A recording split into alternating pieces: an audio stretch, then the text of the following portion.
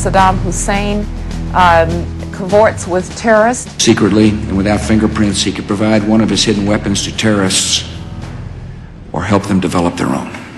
Well, the war really had absolutely nothing to do with terrorism. There was no connection whatsoever between Iraq and the secular regime there and the religious fanatics who perpetrated 9/11.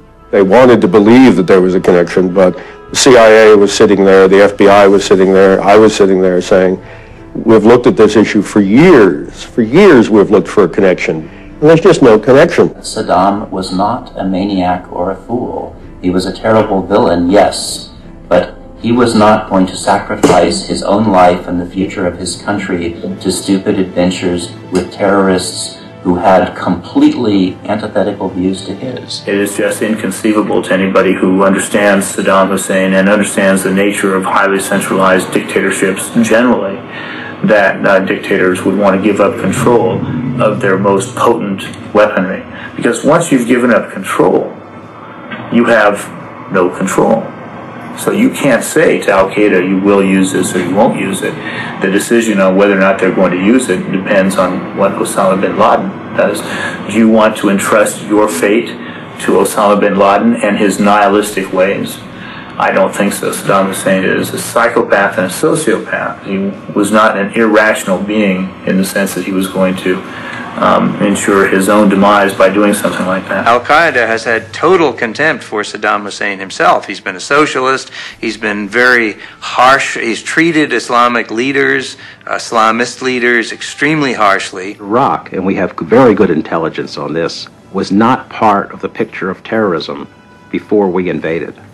Saddam Hussein and bin Laden were enemies. Bin Laden considered and said that Saddam Hussein was the socialist infidel. These were very different kinds of individuals competing for power in their own way, and Saddam Hussein made very sure that Al-Qaeda couldn't function in Iraq, that terrorists couldn't function, except for the small northeastern quadrant of the country where there was an extremist group, but he had no control over that. It was near the Iranian border. There's no doubt that Ansar al-Islam is a radical Islamic terrorist group with ties to Al-Qaeda, but they operate in a part of Iraq that is not controlled by Hussein. The leaders say they seek to overthrow Hussein and his government. They are our enemy. Really, they are also our enemy. We believe that Saddam Hussein, him and his group and his ministers also, they are outside of Islam's zone. And the ties with Al-Qaeda was just a scare tactic to exploit the trauma, the very real trauma that the American people have felt ever since 9/11, and to associate that trauma with Iraq. As you know from the polls, most Americans believed that Iraq had something to do with 9/11, and that was a very successful, very deliberate, and very unethical and immoral operation on the part of the PR people of this administration.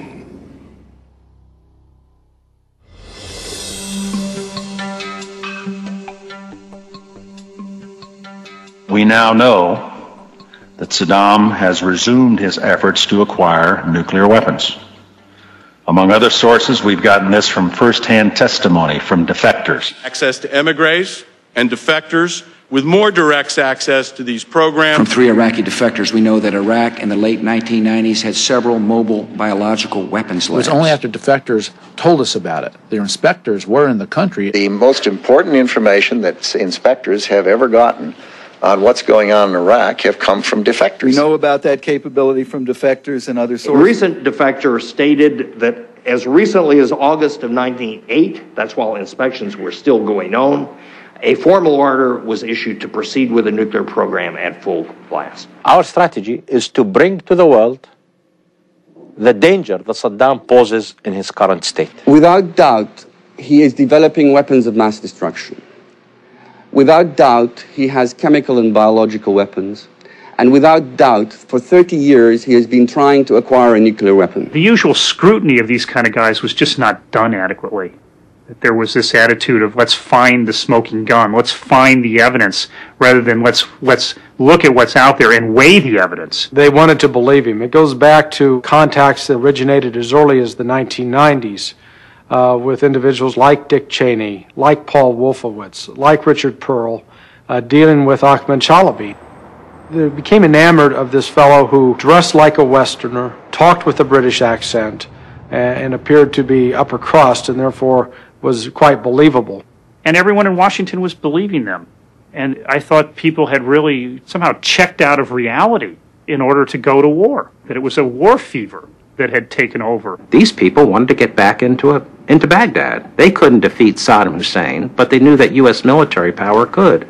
So the worst of these offenders, who would be Ahmad Shalabi, who's been in exile from his own country for 20 to 30 years and is clearly not a hero under any definition of heroism to his own people, sold the Pentagon on the idea that Saddam Hussein did have weapons of mass destruction and he must be stopped. But they were bringing forward individuals who they claimed were either high-level military or scientists with access. They were looking for money, first of all, because Chalabi was paying money. Supplying money shouldn't be a surprise. That's how informants are dealt with in the spy business. But there was no effort to check their bona fides. None. Every checkable piece of that intelligence that's come to public notice has proven to be false, or at least self-serving in the extreme. We had the U.S. Congress approve and appropriate money for the Iraqi National Congress of no telling how much they were taking off the top for themselves. You get all kinds of people who want a reward and have nothing to offer. And many ended up with Chalabi because they would believe anything bad about Iraq. It was phony evidence. It was based on intelligence we had from Iraqi exiles who wanted this country to attack Iraq so these people could then take over in Baghdad and establish their own regime. We have to go back and examine just the role that defectors played throughout the entire inspection process. If inspections work, then you don't overthrow Saddam Hussein. How does somebody like that, I don't know even how to describe him, get into a position where he's determining U.S. policy? Senior members of the Department of Defense gave him their thumbs up. His information was coming into the White House to people like Dick Cheney through the Office of Special Plans. So it was coming in through an avenue that's not traditional to the intelligence community and wasn't open to being vetted or reviewed. You've had Chalabi himself admit that they didn't mind providing false information because it helped them to achieve their goal of removing Saddam. Nobody in Iraq will defend that regime, including the military, both the regular army and the Republican Guard. Our liberation would not have been achieved without the determination of President George W. Bush and the commitment of the coalition, at the forefront of which stand the people of the United States of America and Great Britain. The Iraqis will never forget your courage and sacrifice on our behalf. We are here today to declare that a new Iraq is born, an Iraq where dignity, justice, and human rights are assured for all citizens. There is no risk of a breakup of Iraq, that there is no risk of a civil war. I stand before this assembly as a representative of free Iraq. To all those here who helped us in our struggle for liberation, we extend our gratitude. The Iraqi opposition will ensure the continuation of its institutions and to reestablish democracy and the rule of law. He said, I got what I wanted, I got my war, I'm back in Iraq, and if you people relied on my information, you're stupid.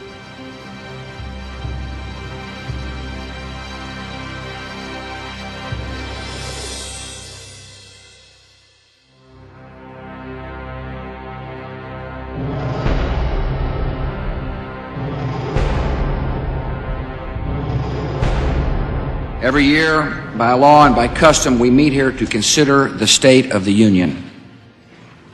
This year we gather in this chamber deeply aware of decisive days that lie ahead. Bush presented so many distorted beliefs, estimates, and guesstimates that it appears that he was misleading the public and the Congress. Saddam Hussein had the materials to produce as much as 500 tons of sarin, mustard, and VX nerve agent.